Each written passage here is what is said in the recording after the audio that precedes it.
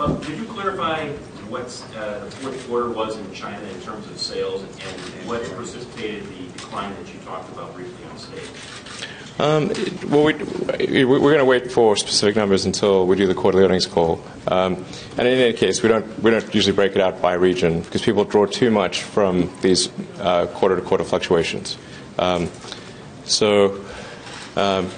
say China was certainly a lot weaker than expected.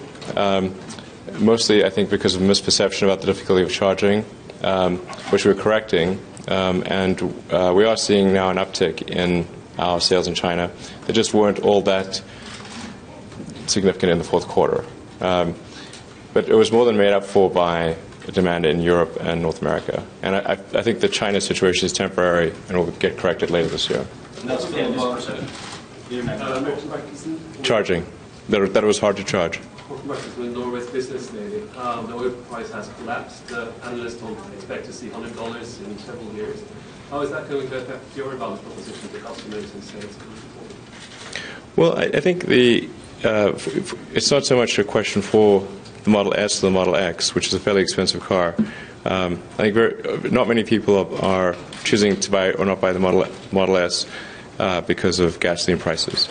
It will have more of an effect on lower cost cars, but the challenge there is just to make sure that the cost of a mass market electric car is low enough such that the gasoline price drop is not still makes it an economically sensible decision for somebody to buy.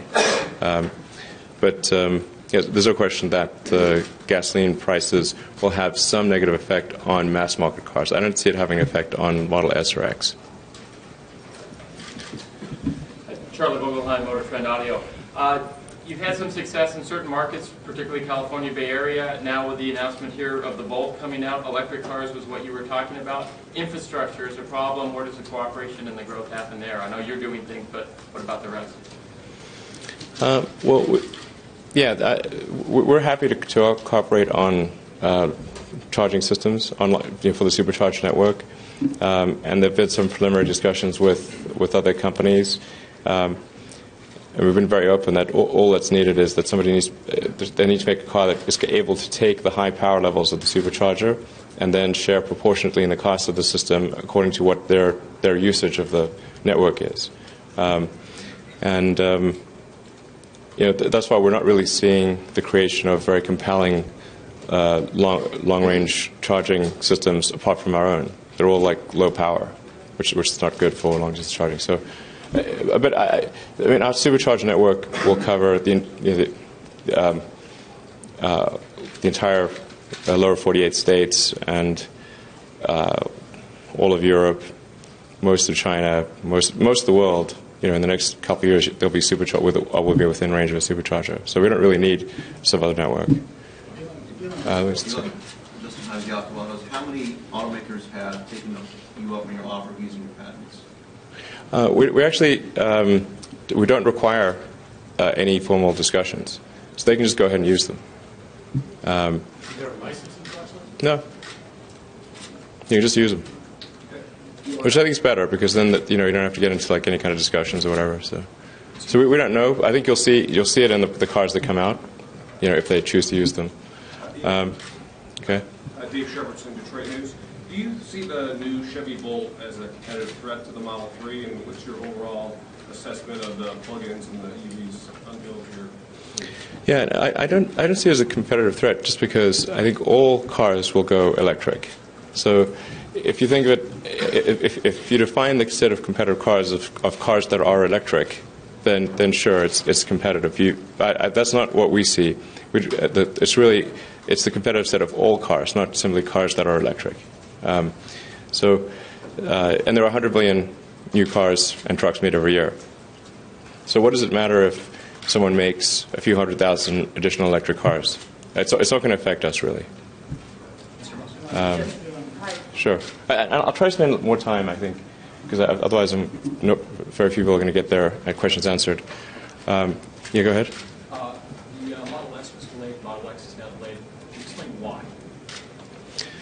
In the case of the X, it took longer than expected to solve some of the technical challenges of the car, and we had to focus our energy on other things. So doing upgrades to the Model S, increasing the Model S production capability, deploying to various other countries. These all ended up being significant distractions. And then the X, we did a bit of a 2 steps forward, 1 step back with the X, because trying to get a car that has some radical new technology in it right is hard. I mean, if we just had a car with normal doors, it would be fine. But it's extremely important that the Falcon Wing doors are not just a gimmick, but that they are a fundamental improvement in the utility of the car, and that they work well and reliably. Hi, Joanne Muller with Forbes.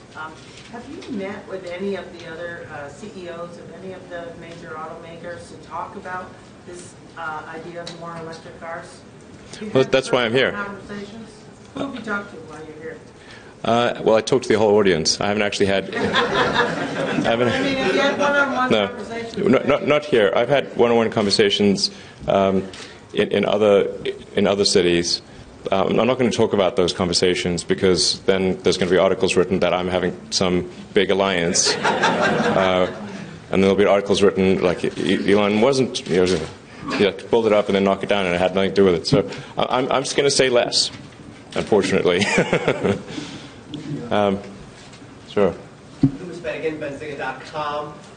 You've pushed hard for electric cars. You want the industry to recognize electric cars. If they actually do, and they start to really produce them at a higher and better level, how much faster is that going to allow you to achieve your goals? Well, I mean, my goal is acceleration of the advent of electric cars, and so I'd be quite pleased to see other manufacturers make lots of electric cars. And then as to whether Tesla, how Tesla does in that, it's a function of how good are the cars that we make. Are our cars better or worse, about the same as other manufacturers? That will determine how many vehicles we sell. Sure. Yeah, Lee Thomas, Fox 2 right here in Detroit. You're standing in a city that reinvented itself in down times. When you're in down times, what is your philosophy, or what kind of things do you think of to stay positive and going forward when even people, like you said on the stage, some people that you respect say it was not going to work? What kind of things or methods do you use to keep your mind in the right place and your company in the right place going forward? Well, I think I just feel it's making electric cars and bringing them to ultimately to the mass market is an extremely important thing. So even if people are negative or say we're going to fail, I don't care. We're still going to do it. The beginning of Tesla and even for the first several years, people kept saying how we were going to fail, as though somehow this was new information.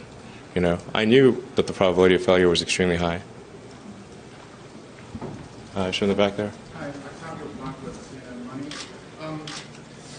Two-pronged question. Number one is your Gigafactory. Do you foresee that being something that's going to be for the auto industry in general, where you'll sell batteries not just for your own cars, but also for GM, Ford, and anybody else who wants to buy batteries? So you get sort of the backbone of the electric industry.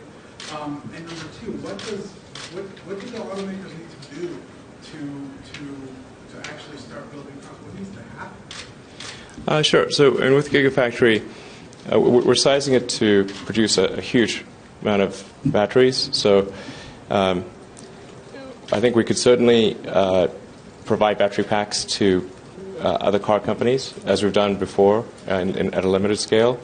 It is important to know kind of in advance, with some advance notice, if it's a large order of battery packs, you can't just turn on a dime. It takes a couple of years to facilitize for that. But we're more than happy to supply other manufacturers once we get the factory up and running. And so what was the saying? Oh, what should they do? I think it's just important for the leaders of the big car companies to initiate serious electric vehicle programs. Not small ones that are like the minimum necessary to comply with regulations, but ones that where it's a really serious 250,000 units a year type of product. And you kind of need to go at that sort of volume in order to get the economies of scale to make the car affordable. So it is a bet, but it's the right bet, I think. I was pleased to see Mary Barra, sounds like they were going to do something significant there with the Bolt, and it's great. That's okay. Hey, so they're very vocal about the need for, Gabe Nelson with Automotive News. So you've been very vocal about the need for other companies to produce EVs to reduce emissions to do with climate change. If that's the case, then why so critical of hydrogen fuel cells, which are another pathway to zero-emission vehicles? I mean, do you regret having been so critical? Do you stand by those comments? I don't want to turn this into a debate on hydrogen fuel cells because I just think that they're extremely silly. So the people have published, there's multiple sort of rebuttals of it online. It's just very difficult to make hydrogen and store it and use it in a car. Hydrogen is an energy storage mechanism. It's not a source of energy. So you have to get that hydrogen from somewhere. If you get that hydrogen from water, so you're splitting H2O, the electrolysis is extremely inefficient as an energy process. If you say took a solar panel and used the energy from that solar panel to just charge a battery pack directly, compared to try to split water, take the hydrogen, dump the oxygen, compress the hydrogen to an extremely high pressure or liquefy it, and then put it in a car and run a fuel cell, it is about half the efficiency. It's terrible. So why would you do that? It makes no sense. And then hydrogen has very low density. It's a pernicious molecule, likes to get all over the place. You get metal embrittlement from hydrogen. If you get a hydrogen leak, it's an invisible gas. You can't even tell that it's leaking. But then it's extremely flammable when it does and has an invisible flame. If you're going to pick an energy storage mechanism, hydrogen is an incredibly dumb one to pick. You should just pick methane. That's much, much easier, or propane. Hydrogen fuel cell, the best case hydrogen fuel cell doesn't win against the current case batteries. So then obviously it doesn't make sense. That will become apparent in the next few years. There's no reason for us to have this debate. I've said, my piece on this. It will be super obvious as time goes by. I don't know what we're saying. So. Cliff Banks of the Banks Report. As Tesla begins to sell significantly more vehicles at a much lower price, it's going to change the retail experience that you guys provide now, especially in areas such as handling the trading, you take the trades from other brands, handling the financing. How are you guys preparing for that new world for you guys? Yeah, for us, trade-ins are relatively, these trade-ins of Model S's are relatively low because they've only been in production for a little over 2 years. But that will become more of a thing over time, so we're going to have to develop that infrastructure and figure it out. It's something I think we'll probably have to sort out this year. Mr. Musk, earlier you said that you foresaw, Paul Handy from AFP, Associated Press, said that you foresaw fracking could open up resources, hydrocarbon resources that would multiply the available resources tenfold. That would seem to think that you see that gasoline prices are going to be low for a generation or more. They're going to be low for a long time, yeah. For a long time. Yeah. So in your own soft-spoken way, I think you're afraid what it's going to do to the electric car industry. I mean, there's no financial reason to do the change. There is a financial reason still. I mean, what it does, I wouldn't look at this as though it's a quantum change. It's a continuum. So it's still way cheaper to run an electric car than a gasoline car, even at $40 or $50 a barrel for oil. It's still way cheaper. It's just that the delta is not as big if you're comparing it to $80 to $100 oil. So what the net effect is it reduces the economic forcing function that would normally be there as a result of the scarcity of oil, and so the rate of adoption of electric cars will be slower. That's what it means. It's not now electric people won't buy electric cars. There's less power in the economic forcing function. Wouldn't it make sense for you to be making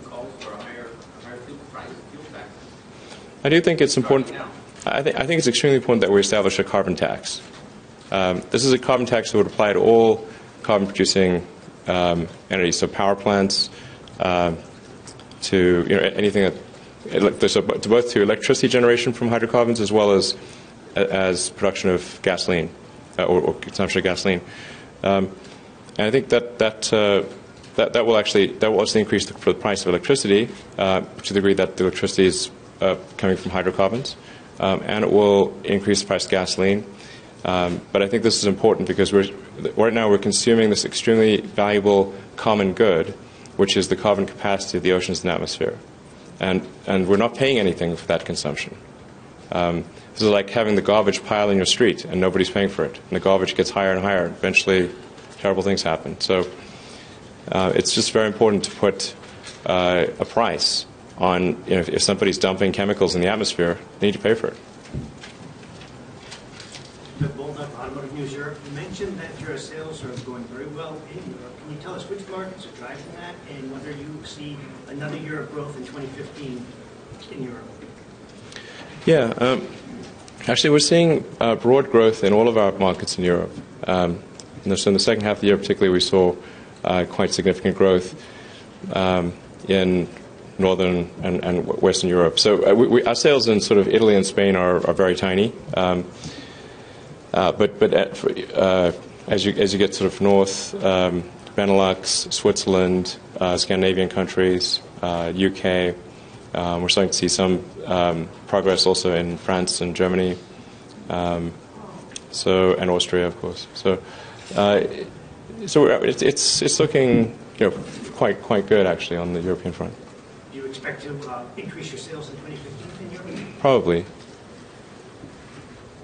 Sure. Eric Kessler with the New York Times, second paper. A quick question on China, if we go back real quick. Could you unpack a little bit what the charging issue was? Was it an issue with the Chinese consumers understanding all electric cars and how they charge, or just the Tesla specifically? Yeah. Actually, Rebecca, could I try for like the water or something? Oh, there's okay. Yeah, the big misperception that we're dealing with, and I think it's getting corrected, is that people would have difficulty establishing a charge point in their condos. Like, so in their apartment building, would they be able to have a high power wall connector? Would they be able to charge at home? And there was a misperception that it was somehow very difficult to establish a charging in apartment buildings in China. It's actually not. Mainly apartment dwellers? Well, in the cities, yes.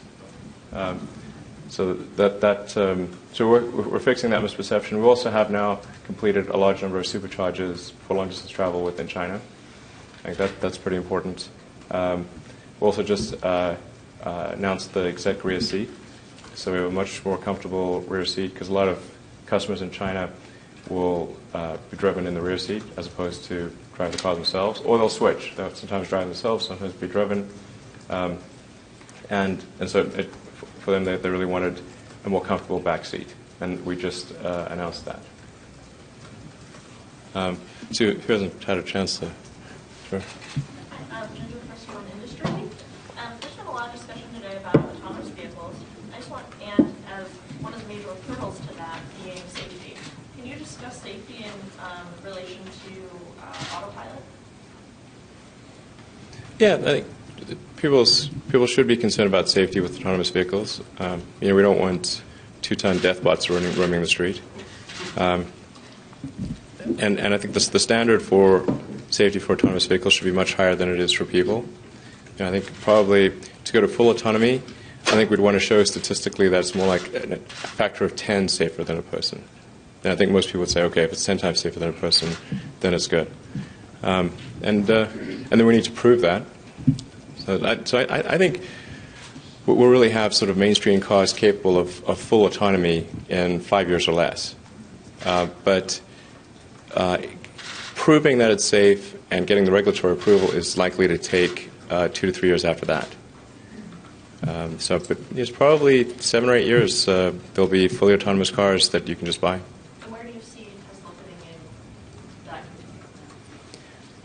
in that? I think we'll be first to market with autonomous, with the most advanced autonomous features.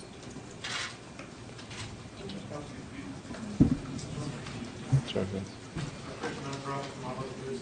It seems to me that your vision of a mass market electrical vehicle kind of depends very heavily on the Model 3. Can you deliver a Tesla experience at a $35,000?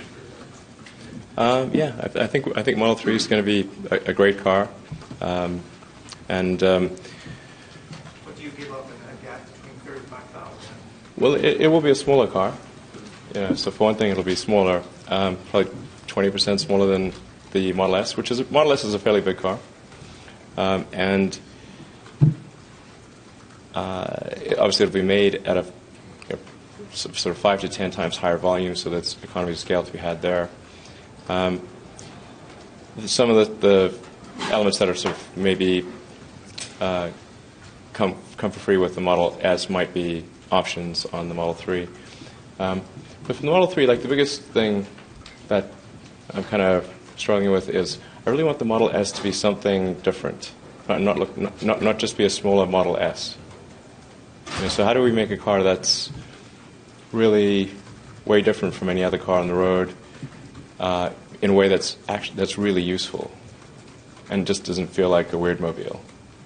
Yeah. You talked about profitability in 2020 when the Model 3 is in full production. Is that the time frame that you think investors are anticipating? Oh, I'm sorry, John Lippert at Bloomberg, I'm sorry.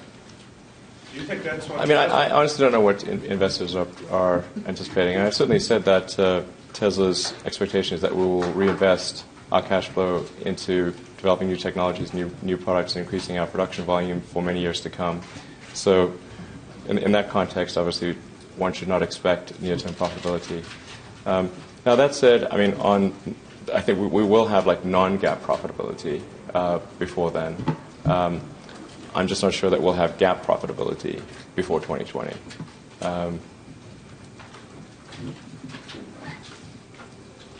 But I think any given sort of revenue stream of the company, like Model S or X or the 3, if you were to just separate that from the business and look at the gross margin and say what sort of free cash flow is that product line delivering, and you looked at each one, it would look very compelling. And the only reason it doesn't look maybe financially compelling is that when you combine these things and you're also at the early stage of new products and you're spending a lot on new products, the combined thing may not look good, but it looks good if you parse it out by vehicle. Sure. Not asked. From the Washington Post. Mark Fields at Ford has said they has stripped down on Model S to become familiar with the design. Are there any elements to the Bolt or any of the new electric vehicles that you'd like to emulate or you intend to do something similar?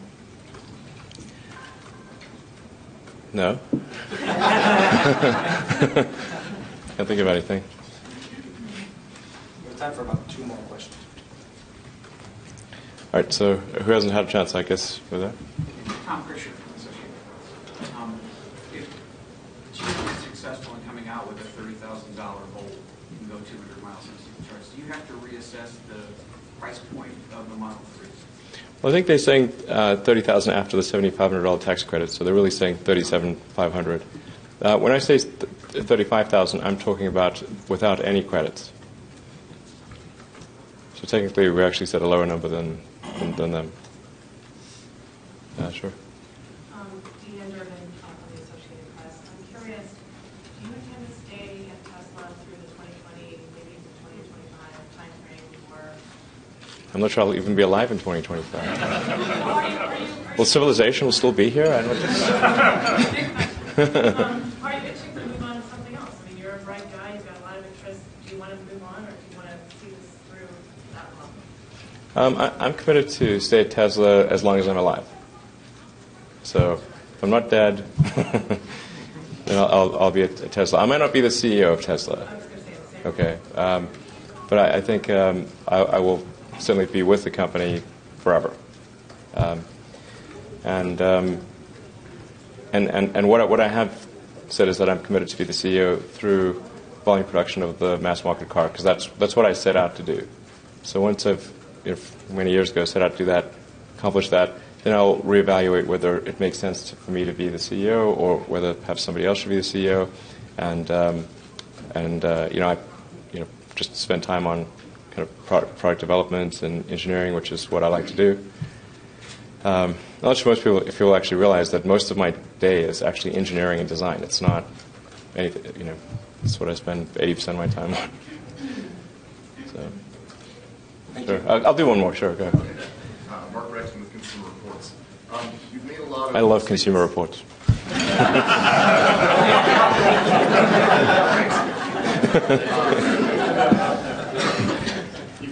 You've made a lot of statements about how proud you are that you're able to make this kind of vehicle in the United States. But in talking about your volume aspirations, you get to 500,000, then you start talking about several million a year. Obviously, that means more factories. How much production do you see actually happening in the U.S. once you outgrow Fremont, as opposed to offshoring to low-cost markets like China, Eastern Europe, et cetera?